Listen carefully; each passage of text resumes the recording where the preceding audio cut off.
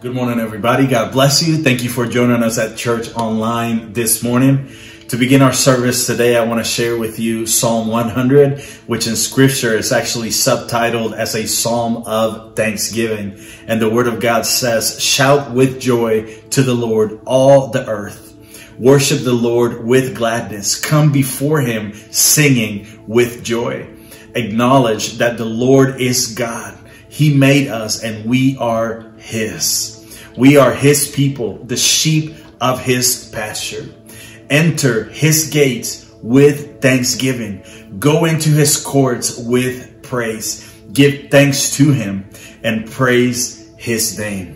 For the Lord is good. His unfailing love continues forever, and His faithfulness continues to each generation." Do you have anything that you're thankful for today? I pray that today you can align your mind and your heart with the goodness of God, with the fact that you are His, that you are loved by Him. So welcome to Church Online. Let us worship God together. Qué precioso es tu amor, infinito como el cielo es tu amor. Oh, qué precioso es tu amor, extravagante y firme como las montañas. Oh, qué precioso es tu amor, no conoce las fronteras tu amor. Oh, qué precioso es tu amor, inagotable, sobrepasa aún las nubes. Oh, Jesús, eres la fuente de amor. Tú me permites beber del río de tus delicias. Bebo de la unción que fluye de ti. Sumergido estoy, brota hasta llenarme. Eres eternamente amor, profundo, infinito, tan grande que sacia la sed de mi corazón. Derrama de tu amor, de tu infalible amor. Quiero vivir sumergido en tu presencia, Señor.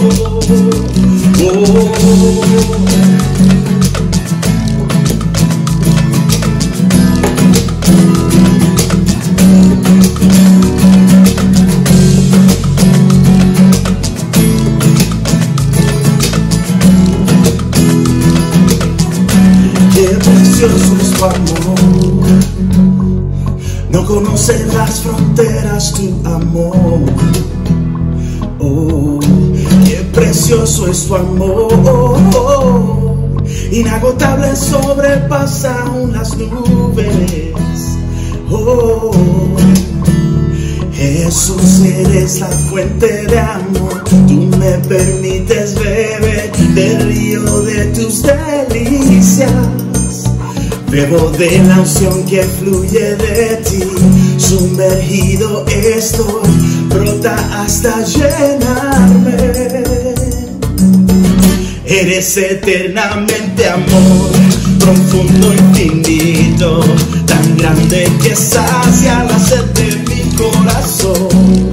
Derrama de tu amor, de tu infalible amor.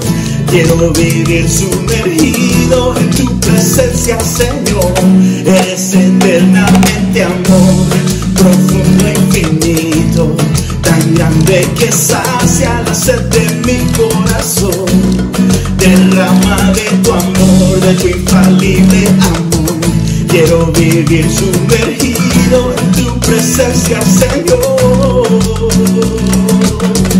Tú te acercas a mí, me apartas con cuerdas de amor. Sé que tú eres mi todo, yo a ti te pertenezco. Tú te acercas a mí, me apartas con cuerdas de amor. En las cicatrices de Cristo veo tu eterno amor. Tú te acercas a mí, me apartas con cuerdas de amor. Sé que tú eres mi todo, yo a ti te pertenezco. Tú te acercas a mí, me apartas con cuerdas de amor. En las cicatrices de Cristo veo tu eterno amor.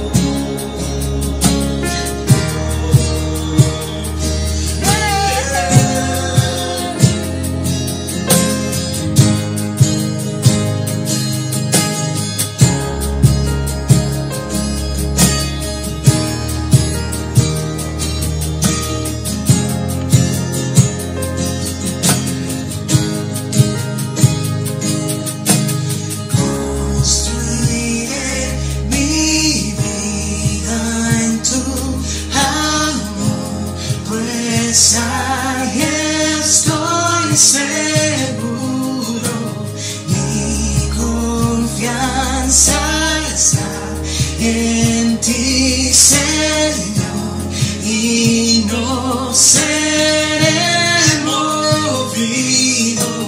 Construiré mi vida en tu amor, pues ahí estoy seguro. Mi confianza está en ti, Señor, y no seré movido.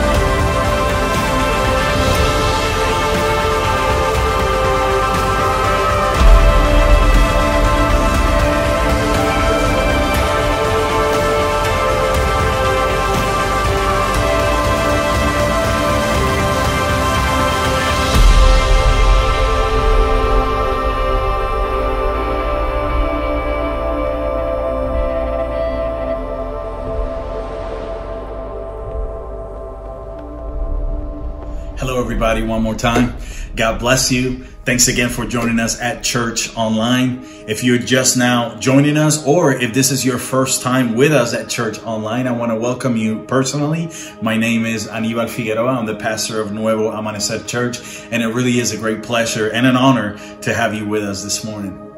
Before we continue and go into our message today, I actually want to share an important announcement, and is that next Sunday, July the 19th, we're actually hoping to have church at the park again. Amen. If you were with us last time on Father's Day, we're actually going to be in the same exact place. We want to have church at Tom Sawyer Park at 11 a.m. next Sunday, July the 19th. It's going to be a lot of fun. So I want to invite you to come, and also remember to bring anything and everything that you're going to need. Bring your own chairs, bring your own blanket, so that you can sit with us, so that you can sing and worship God with us, and again, so that we can study God's Word together. And I want to say that it's going to be church at the park. You are not expected to come and stay and hang out for a while. If you just want to come, sing, hear God's Word, and leave, you can do that. We're going to practice safe distancing, so don't worry, you are going to be safe. If you want to bring a mask and all that, you're welcome to do that, but we are going to be outdoors. We are going to practice safe distancing, so you don't have to be afraid. But if you do want to hang out and bring a little snack so that you can share, and have community with other people, you are also welcome to do that. But all in all, I really hope to see you next Sunday, July the 19th, church at the park, Tom Sawyer at 11 a.m. Amen. So with that said, let us go ahead and jump into the third and final week of our message series titled Spiritual Warfare. We've been talking about what does spiritual warfare look like in a day-to-day basis. We've been looking at the more practical and more subtle ways that the enemy attacks us. And I hope that you have learned and that you have embraced and that you have applied maybe some of these new truths when you find yourself in spiritual battle. And today, I believe, is the most important thing that we're going to talk about today, because I believe this is the most common way that the enemy attacks us in a day-to-day basis in our journey with the Lord. So again, I invite you to lean in to what God wants to speak to you today. Now, again, if this is your first time with us, or the first week that you're with us in this series, I want to warn you up front. I actually didn't preach this message live. I didn't record it live for today, but instead we are revisiting a message series that I recorded in the year 2018. So that's why, and it was recorded at our church. That's why I'm there. That's why there's people there, because as a church, we're still strictly online. And we'll give you some announcements of, when we expect to be back at the building. But again, although it's recorded and it's a few years old, I believe that the principles and the truths that we're going to be discussing are very much real, very much relevant, and I believe that they will minister to you. So again, I invite you to lean in to what God wants to speak to you today. Amen. So with that said, it's just a brief introduction. Let us pray so that we can jump right into our study. Father, thank you for your word. Thank you for your presence, and thank you now, God, that as we devote and dedicate this time and this space to study your word, God, thank you that you speak to us. I pray that today's message is not heard as something that I said or my thoughts or my ideas, but speak to us personally. Let your Holy Spirit minister to our hearts in a personal and powerful way, so that we may experience your grace, your love, and your transforming power. And God, I pray all these things, and I give you thanks, and I do it all in Jesus' name. And everybody said, amen and amen. I pray that God speaks to you personally today. We've been talking about the fact that spiritual warfare doesn't always look like in the movies. It doesn't always look like somebody with their head spinning around, throwing up blood and stuff flying across the room. Hey, that stuff is real. I'm not discounting that. That stuff is real, but we're focusing on the more everyday, the more day-to-day, and the more subtle ways that the enemy just kind of attacks us, just kind of influences us, and it might be not as radical, but it's still just as dangerous. It's still just as dangerous. And today I want to start talking about investments. Now, I know that everybody, I mean, all of us, we want to make great investments, whether it be investments with our time. You know, nobody wants to just waste time. You know, it happens. I mean, you get on YouTube and then you look up and it's been 45 minutes. You're like, what happened, right? You're watching Cats for 45 minutes. Nobody intends to do that. We want to make good investments with our time. We want to make good investments with our money, with our effort. Like, you don't want to work hard and not, you know, get a return. No, you want to make a good investment in what you put energy into, what you invest time into. I mean, we want a good return on our investment into relationships. I mean, we want them to be good relationships and have harmony and everything. I mean, and again, I believe that nobody wants to just waste time, money, effort, emotions. No, we all want a good return on our investments. And the other side of that coin, I believe, is also true. I believe that we want to make good investments, but the other side of that coin is I believe that none of us want to miss out on a good investment. And to illustrate this, I read a couple of articles this week. Some things that I didn't know, maybe you're aware of, but I read this article about a guy named George Bell, who in 1999, this particular guy, he was given, him and the corporation or the company that he headed, they were given an opportunity to purchase another company for $1 million. $1 million. Right? $1 million is just a lot of money. But at the time, actually, in negotiation, they were actually able to knock the price down to about $750,000 in negotiation. But still, George Bell decided that, you know, he was scared of the investment. Maybe at the time, he didn't see the value in the investment, and he passed. I mean, granted that at this time, that particular company was based in a garage, right, in California, in Menlo Park, California. But the name of the company was Google. And George Bell had the opportunity to purchase Google in his starting points for about $750,000, but he passed. He missed the opportunity. Now, I looked it up today, and Google, according to Forbes magazine, or Alphabet, which is like the parent company, I'm told, is valued today at about a little over $730 billion. Woo!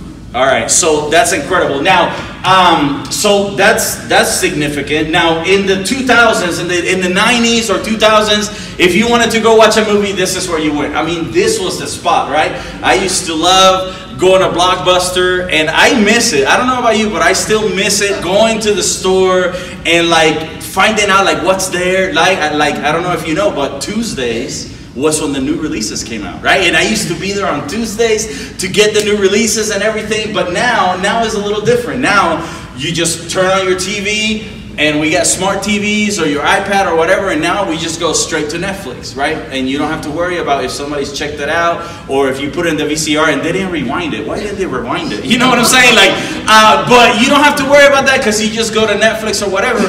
And then in this article I was reading, I learned that in the year 2000, Blockbuster had the chance to buy Netflix for $50 million. That's a lot of money. $50 million, right? Granted, at the time, I don't know if everybody remember, but Netflix used to be a mail DVD service, right? You used to get DVDs in the mail, and rumor has it that Blockbuster laughed Netflix out of the building. $50 million, you're mailing DVDs? Get out of here, man. We're not interested. And for good reason, probably because in 2004, Blockbuster had more than 9,000 stores just in the United States. Just in the United States, right? Now, as of February 2018, there were only 8 Blockbuster stores worldwide.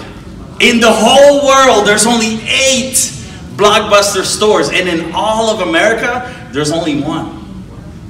And it's in Bend, Oregon. So if you really want to go to Blockbuster and get a movie, you got to go to Bend, Oregon. This is the last standing Blockbuster store. Today, Netflix is worth more than $100 billion is Netflix worth, according to the sources that I read. And we could talk about this all day. This is fun, right? We could talk about stories of people making great investments or missing out on great investments. And it's easy for us to just kind of listen to this information, or for me to read something like this. And now after the fact, it's easy for us to kind of be like, man, I can't believe that they passed on such a big opportunity or that chance for that incredible investment.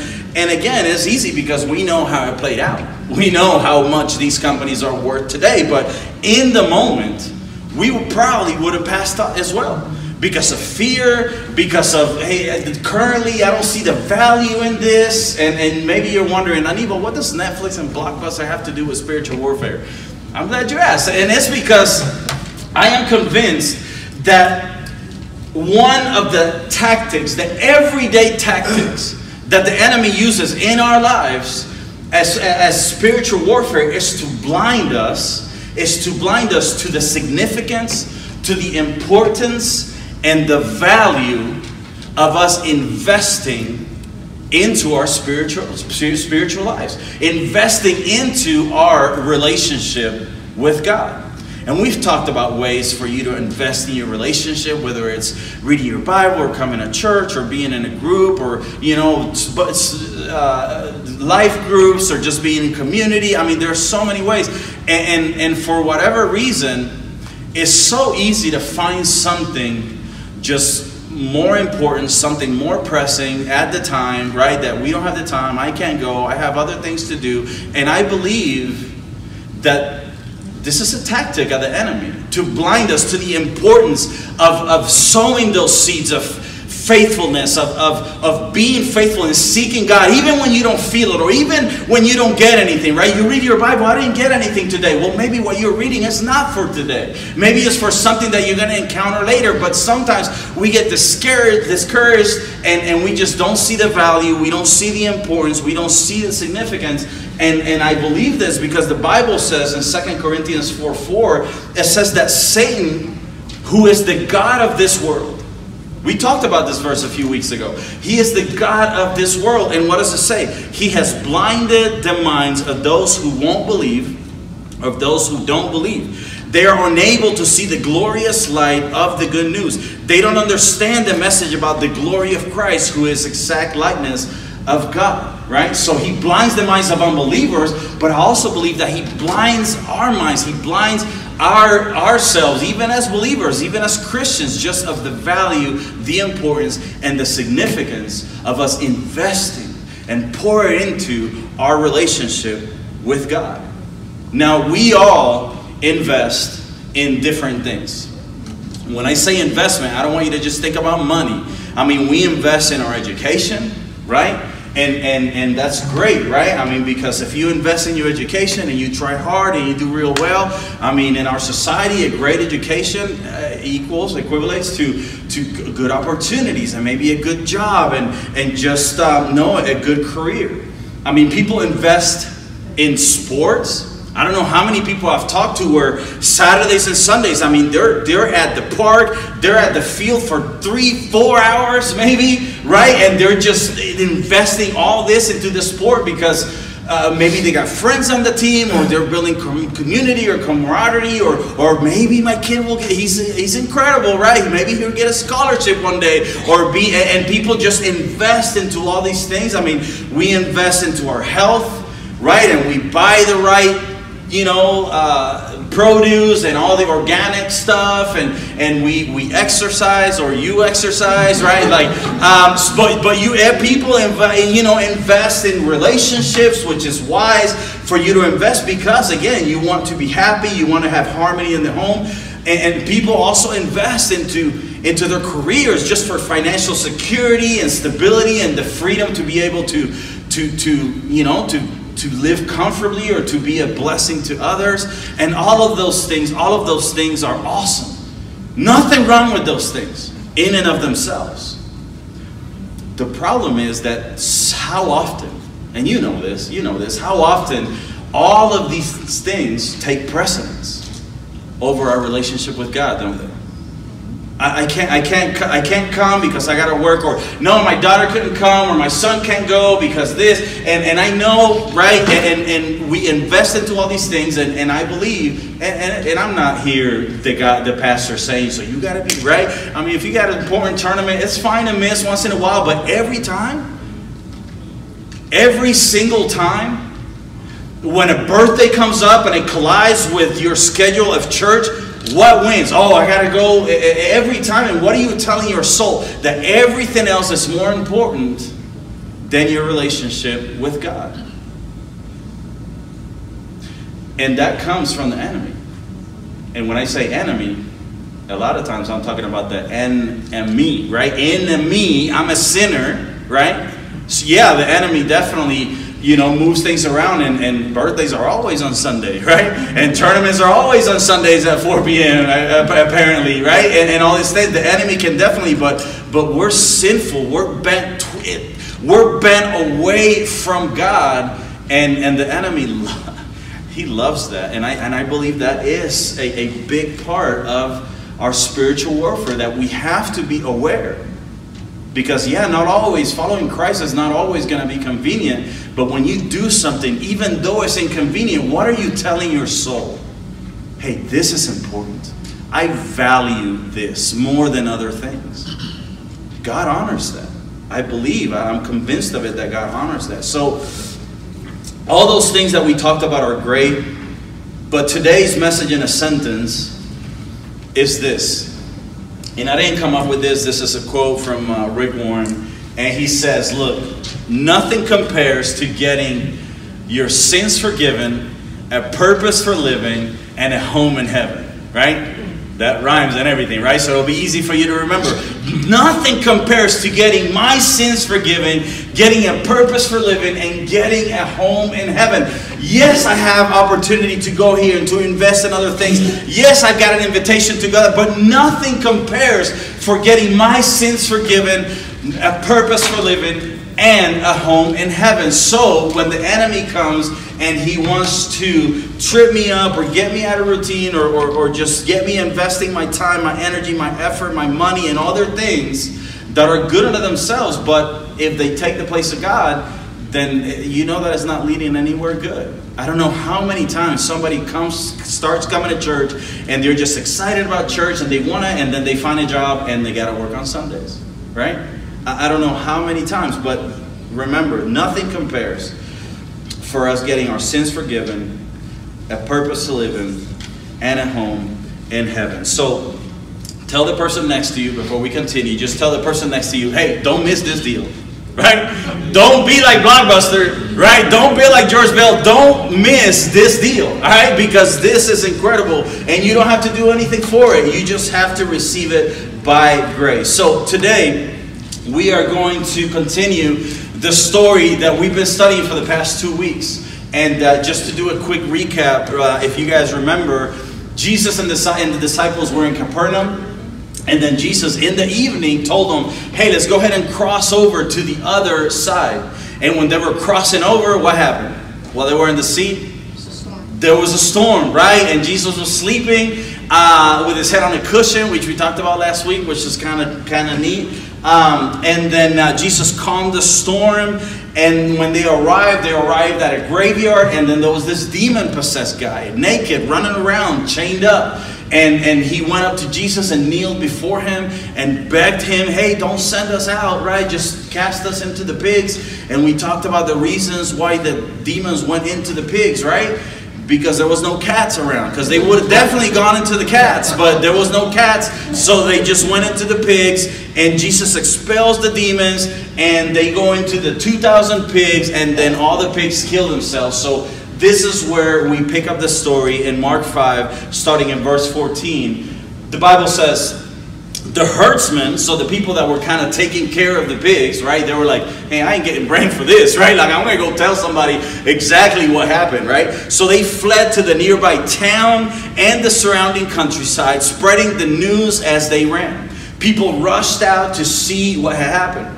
A crowd gathered around Jesus, and they saw the man who had been possessed by the legion of demons, right? Lots of demons, 6,000 of them maybe, right?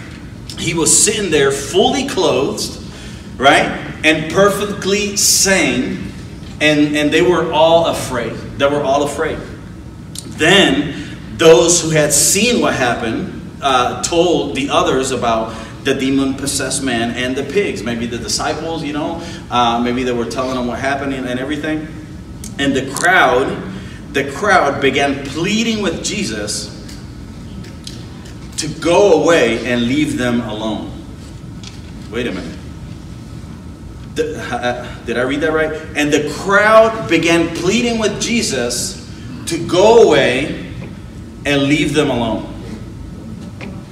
I don't know how many of you guys have read this story before, or maybe studied it or heard it before, but I have. But I remember one of the first times that I read the story, I was surprised by the end. I don't know how many of you have ever watched the movie or like read a book and you were just sure. You're like, I've seen the ending before. I know how it's going to end, right? The guy's going to get the girl and they're going to be happily ever after. Or the good guy's going to get the bad guy and rescue everybody. And you just kind of know how it's going to end. But then there's a switch, right? And then you're like, whoa, I didn't see that coming. That happened to me recently with a movie called Upgrade. It's a new movie that came out. A classic action film, and you're like, oh yeah, the good guy's gonna get the bad guy, but then at the end there's this twist, and I was like, whoa, I didn't see that coming. It was kind of cool. But this kind of happened to me with this story, right? Because when I was reading the story, I kept remembering this other story when Jesus went into a different town for the first time. If you remember, Jesus went into this town and he met with this Samaritan woman at a well. And he was talking to her, and then he told her like a lot of things about her, and she was so amazed that she ran into town and she was like, hey, I think that I just encountered the Messiah, come and look. And then everybody went out there, and then, you know, at the end of that story in John 4:40, the Bible says that when they came out to see him, they begged him to stay in their village. They begged him to stay, so Jesus stayed for 2 days. And reading this story about the legion guy, I was like, I mean, sure, this is what's going to happen. I mean, the people are going to come out and see the crazy naked guy that was tormented, cutting himself, running around naked with chains. And now they see him clothed.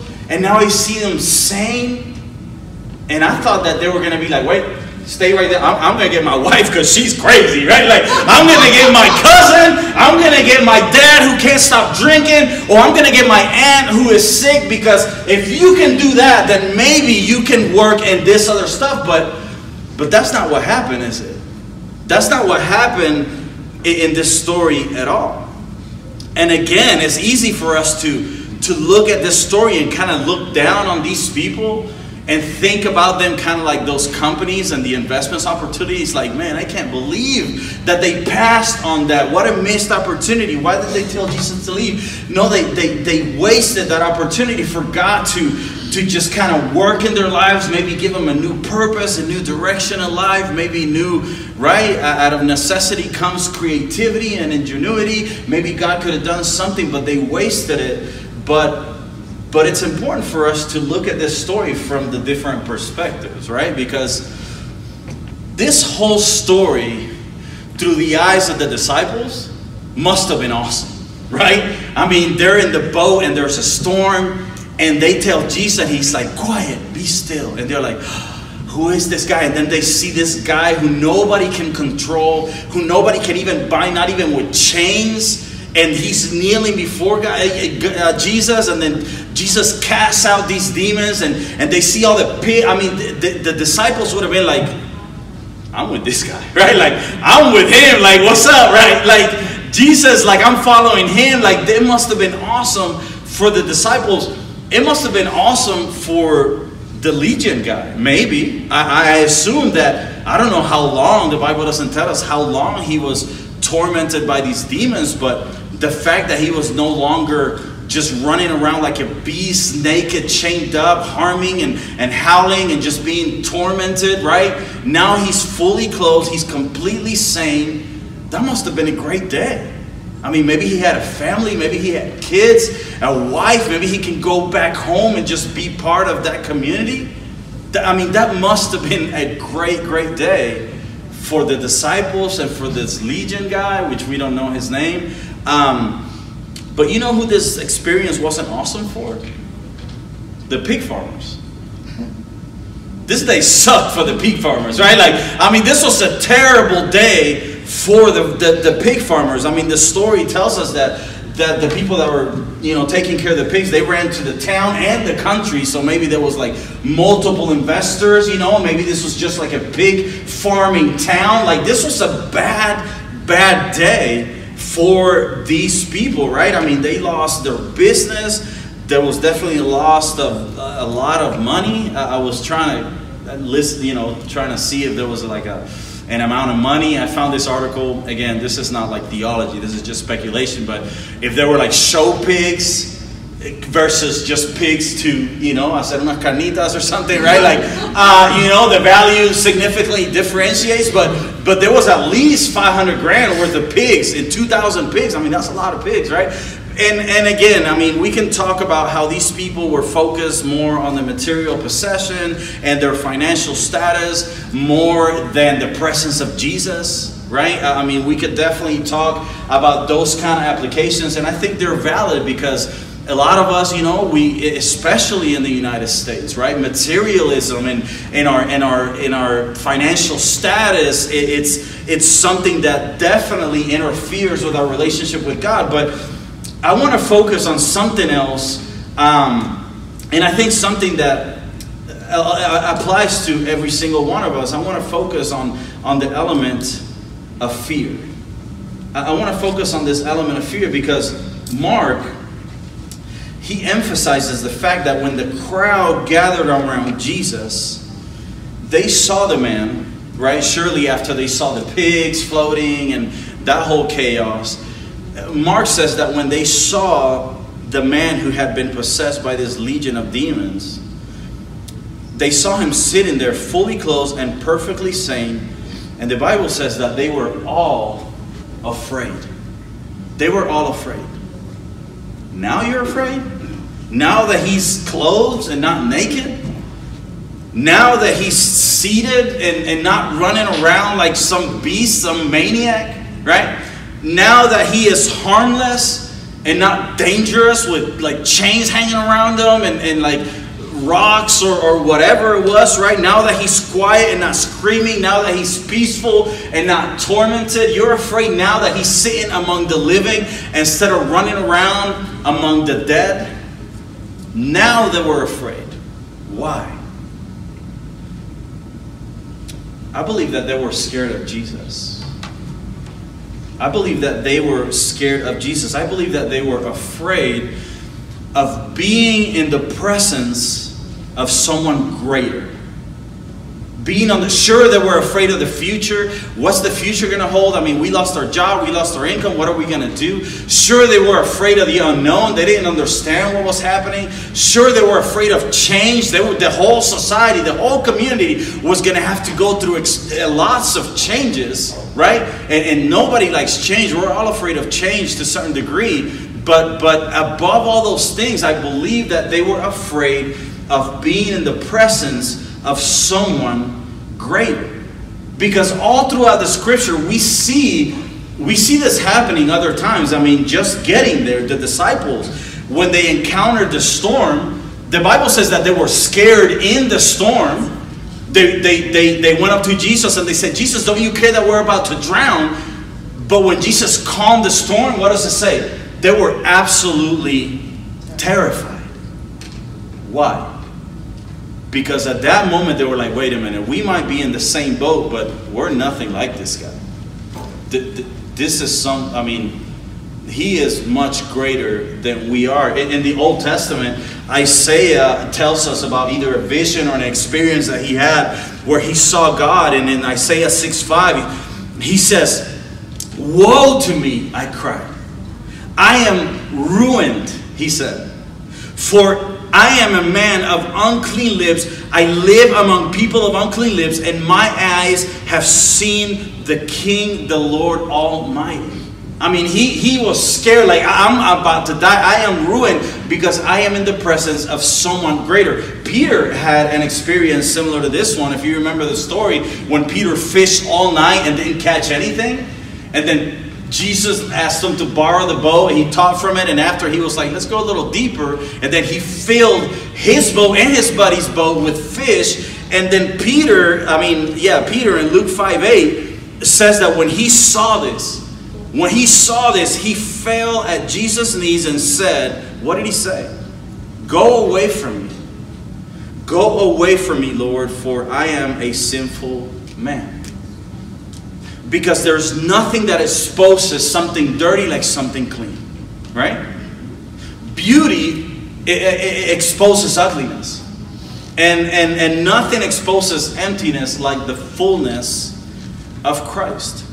And I believe that these people in this town, they told Jesus to leave because they were more accustomed and they were more used to the presence of this possessed man, that in a way they were more comfortable with the presence of the devil than with the presence of God. They were more comfortable with the presence of the devil than with the presence of God, and they were afraid.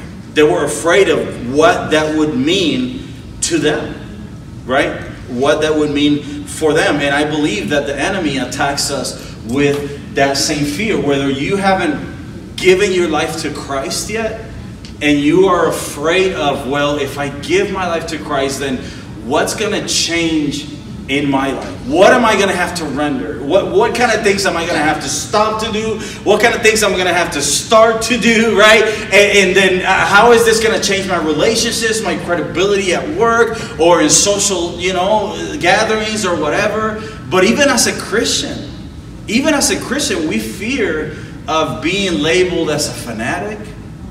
And we fear, about just different things. Well, if I completely give my heart to God, then I'm not going to be able to do the things that I want to do, and go to the places I want to go, and drink what I want to drink, and watch what I want to watch, right? I won't be able to hang on to this grudge and this thing in my heart against that person, because if I completely follow Christ, then I know I'm going to have to surrender that to Him. What is it going to mean for my finances, right? I mean, if I completely give my heart to God, then that means that my money goes where my heart is. And what is that going to be for me? And we're afraid. There's so many different elements around what if I completely give my heart to God. And I believe that the enemy is behind all that, because the Bible tells us in 2 Timothy 1:7 that God is not the one that gives us a spirit of fear. That spirit of fear doesn't come from God. As a matter of fact, in 1 Peter 5:8, the Bible tells us to stay alert and to watch out for your great enemy, the devil, because he prowls around like a roaring lion looking for someone to devour. I've read this verse multiple times, and then just kind of studying about spiritual warfare and the enemy and the different names he has, and I encountered this thing about the Bible using this analogy of the enemy being like a lion. And notice that he's like a lion, right? He's like a lion, because only God is the Lion of Judah, right? But he's like a lion. He pretends to be this thing, but it's this analogy of an lion. And then it was interesting and actually really cool to study about lions and how they hunt in the wild. And this is fascinating. And let me just share with you some of the things that I learned. Interesting fact about lions in the wild, mostly like in Africa and stuff. Most of what they eat are gazelles and antelopes. But both of those animals, gazelles and antelopes, are actually faster than a lion. I mean, lions are pretty fast. They can run pretty fast, once they get going, but they're like a train, right? They're pretty fast, but if they're going in a straight line, they can't like jump around and change directions really fast. So gazelles, they're faster, they can get away from a lion. So the good thing about a lion is that they're super good at hiding, amazing at hiding. Lions are extraordinarily patient, which if you think about that in the element of the enemy, like a lion, he's patient. There's a lot that we can think about right there, right? He might not get you here, but right? And he's patient with you or whatever. But the lions are extraordinarily patient. And then lions, they work together with other lions. Lions are the only social cat, I learned, right? Because cats are usually like loners, hidden, you don't see them unless they want something, right? That's why they're from the enemy. So lions are the only social cat, and they work together and they hunt with lionesses. The lion is actually not the one that does the hunting. The lion's not the one that does the grocery shopping, because if it was, like, he wouldn't get the right stuff on the list, right? Like, he would get the right brands, and he wouldn't check prices, and he would pay too much because he wouldn't use any coupons, right? That's why the lionesses are the ones that go hunting. So those are just things my wife tells me that I do, apparently. So the lionesses are actually the ones that hunt. So the tactic is that the lion actually finds a really good hiding spot behind its prey. Behind its prey. The lionesses then surround its prey around the other side, also hidden so they can't see it. And then when everybody's in position, the lion roars as loud as he can. And instinctively, the antelopes and the gazelles, what do? They run away from what scares them. They run away from, wait a minute, that's coming from over there? I'm going that way. And what happens? They go right into the trap. They go right into the trap. And in a similar way, I believe that the enemy attacks us in that same way. He attacks us in that he wants us to be scared of God and what God wants to do in our lives. And he'll condemn you. And we talked about how the enemy will condemn us and accuse us and guilt us, right? Into thinking that you're not worth it and God can't do anything with you. After what you did, you think God can work in your life. And he scares us with thoughts of judgment. But what if I give my life? I mean, he's going to accuse me. He's going to judge me for what I've done. And the enemy says, well, if you give your life to the Lord, you're going to lose control. You're going to lose credibility. You're going to lose your social, circles, and you're going to lose friends, and they're going to call you a fanatic religious nut, and it just scares us. And what do we do? What do we do with things that scare us? A lot of times, we're no different than the gazelles. We run away, and what happens? We fall right into the trap. We fall into the trap of just living for today, living for pleasures, living for the things of this world, which are all governed by the enemy. But if the gazelles and these antelopes would switch their thinking and hear the roars and know, and like now you know, and know, wait a minute, this is a trap. And I know this scares me. I know that God is calling me out of my comfort zone, but I'm not going to run away. I'm going to run towards the thing that scares me, because I can maneuver around the lion, right? The lion is not that fast. I can just maneuver around her and he's not going to get me. I'm going to keep my life and I'm going to do great things for God, because I'm not running away. I am pursuing the thing. The Bible says, hey, broad is the way that everybody's on, but narrow is the way that God calls us, where we find everlasting life. And I encourage you today to run towards the roar. Run towards the thing that scares you, because God has plans for you. He wants to do great things in your life. And the enemy, he might roar. He might roar, but the enemy ain't got no teeth. Because Jesus knocked him out of the cross, right? He knocked him out of the cross when he died for our sins and rised up victorious on the third day. And again, the Bible says that God didn't send his son into the world to condemn the world, but to save it through him. Remember, Jesus didn't cross the sea to condemn this demon-possessed guy and tell him, well, why do you get demon-possessed? What were you doing? I can't believe it, right? No. He prepared a little pack with clothes that we're thinking was that cushion. Maybe I like that thought, right? And he crossed over, not to condemn him, but to cover his nakedness, cover his shame, and set him free. So let's run towards the thing that scares us, right? So Jesus, at the end of the day, he's a gentleman. And Jesus is not going to stay where he's not wanted. I mean, Jesus knocks on the door of every heart, but he's not going to knock the door down. He's not going to do that. And the Bible tells us that when the crowds began pleading with Jesus to go away, Jesus was getting in the boat. He was like, you don't want me around? Okay, I'm out. I'm gone, right? So those are all things that God kind of put in my heart to share with you. And you're like, where are the points? Like, I'm waiting for the points. I'm waiting to take notes and what's going on. And you forget. I didn't forget. And these are just going to come really fast because I just want to share just 3 quick truths about Jesus.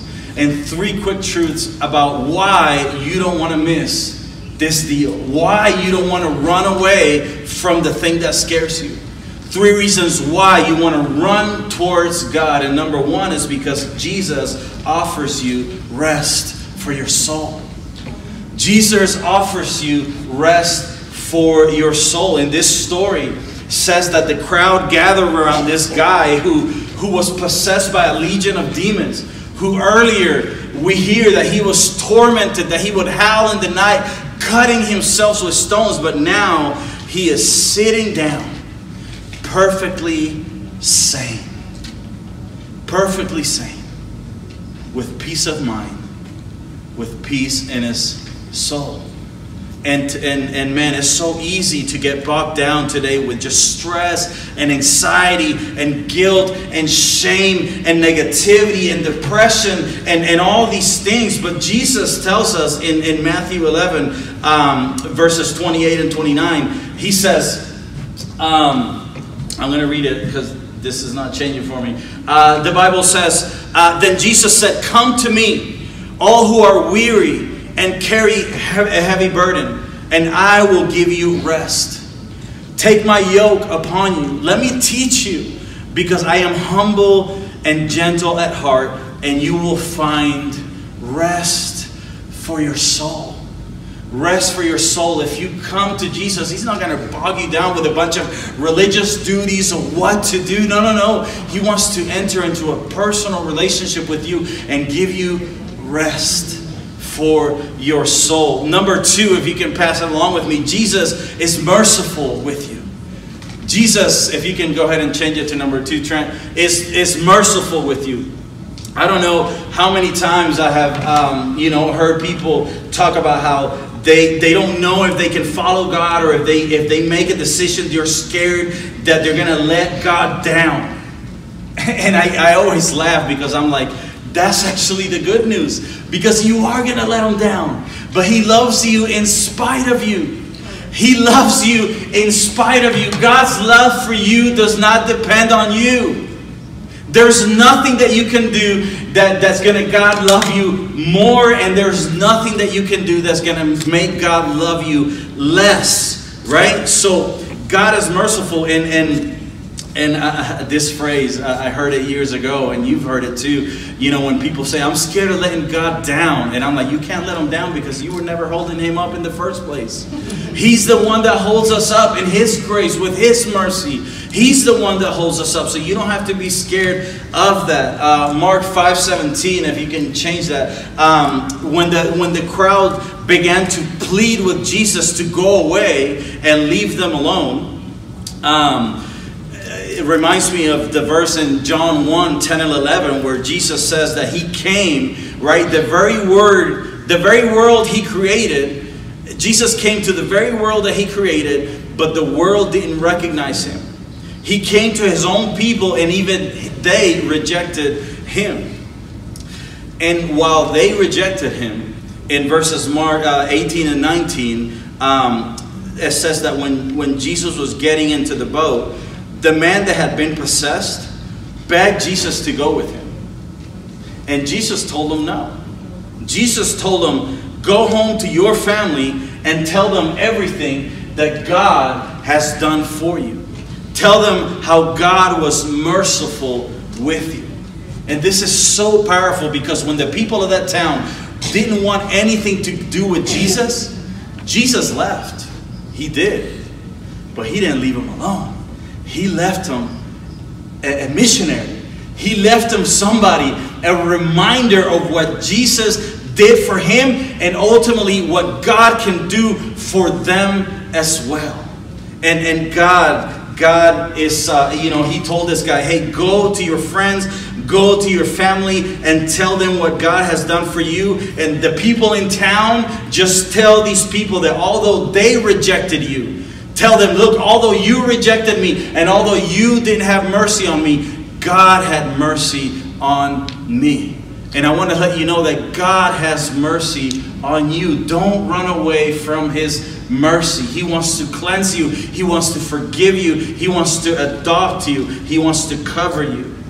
And number 3, and to finish, Jesus has a purpose for your life. Jesus has a purpose for your life. There's nothing better than getting your sins forgiven and a purpose for living. Right? In 3 occasions in this story, in verses 10 and 12, in 3 occasions in this story, we see people begging Jesus for something. Right? In verses 10 and 12, the demons beg Jesus to send them into the pigs. In verse 17, the townspeople are pleading with Jesus and begging people, hey, just go away. Just leave us.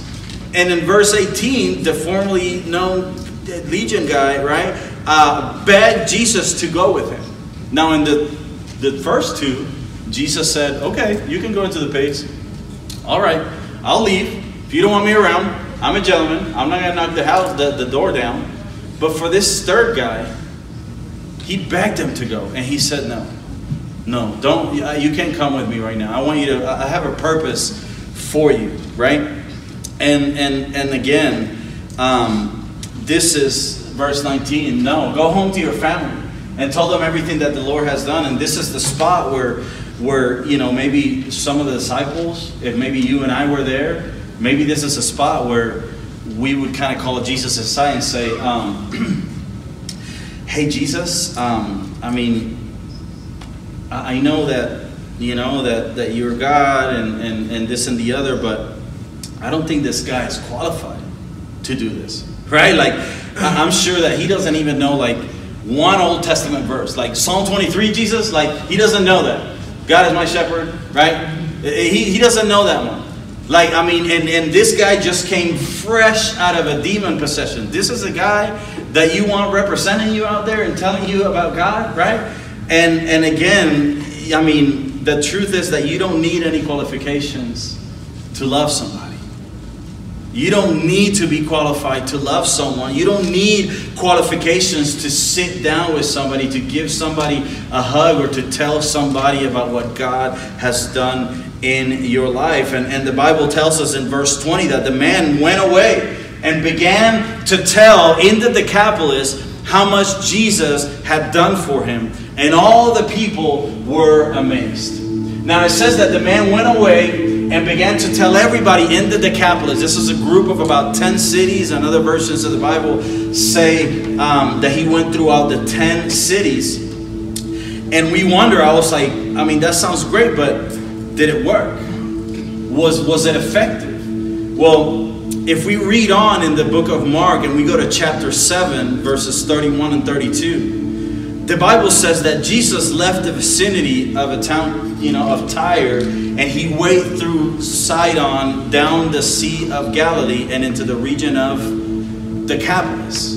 So he went to the region where that demon-possessed guy had been telling his story. People were seeing him. It's like, hey, how you doing, Robert? It's like, I haven't seen you with your clothes on in a while. He's like, yeah, you heard that thing about the pigs? Yeah, that was me. And I met a guy named Jesus, and he changed me. And that's kind of what he did. And then when Jesus went to that same area, the Bible says that some people there brought him a man who was deaf and could hardly talk. and they begged him. They begged Jesus again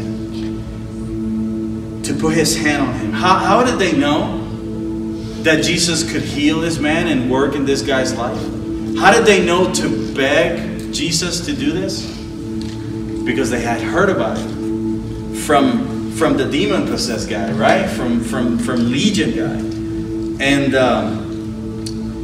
this is so powerful because God, he not only wants to save you, he not only wants to get you in heaven, he wants to give you a purpose for living. That you have purpose in every step that you make because you represent God at every place that you go, right? And God wants to use you in your school, in your job, in your family, in your circles of influence. And if he can use this demon-possessed guy, I mean, this guy was begging Jesus to go with him, and Jesus said no. And now we see these people begging for God to work in other people's life. Maybe that thing that you're begging God to take away, to resolve, and to just diminish, maybe God has a purpose with that.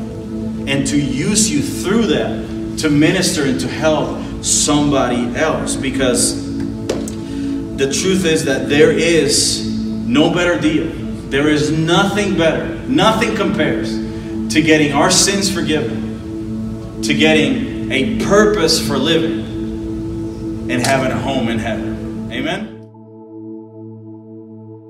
Thanks again for joining us at Church Online this morning. I hope that you are walking away with some powerful truth that you can remember and embrace and put into practice in your journey with the Lord.